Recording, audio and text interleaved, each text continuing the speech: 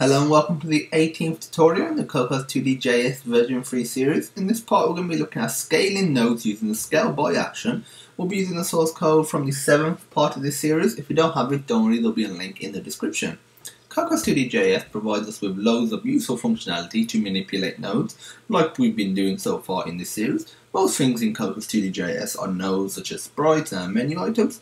We will look at scaling a node using the ScaleBy method, which scales it relative to its current size, so applying the same type of scale over and over again will keep scaling it. Let's open up our app.js, which contains the current layer. We already have a sprite. We will first create an action.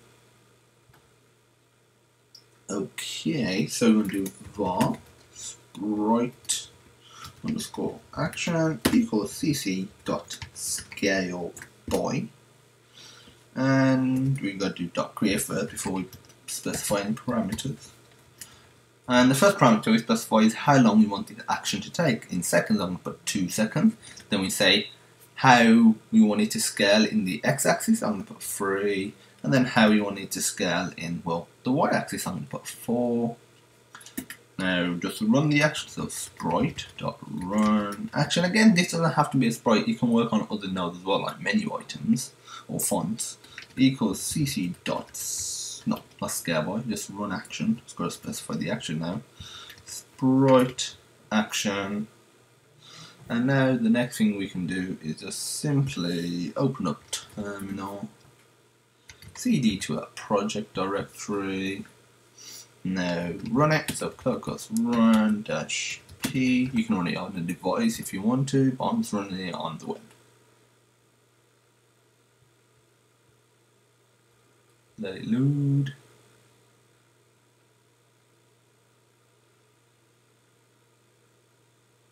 There you go, it has now scaled it. It looks very similar to the scouting method. Only difference is you can apply the same scale over and over again because it's scaled it relative to its current size. So what we're going to do is just do var repeat underscore action equals cc.repeat .create, specify the action we want to repeat, so sprite action, we'll repeat it 3 times.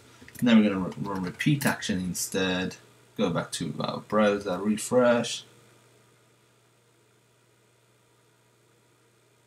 And you might notice that when it was sizing, it jumped and the rate at which it was sizing increased. And the reason it did this is, let me go back to here.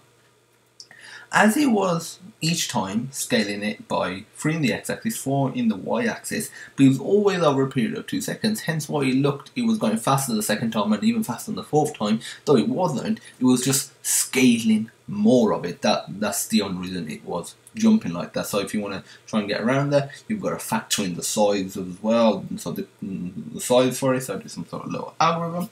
Another thing to note, you can't reuse actions for different nodes. You either need to create a new one, release the old one, and construct it again. Recommend you just create a new action for the different nodes.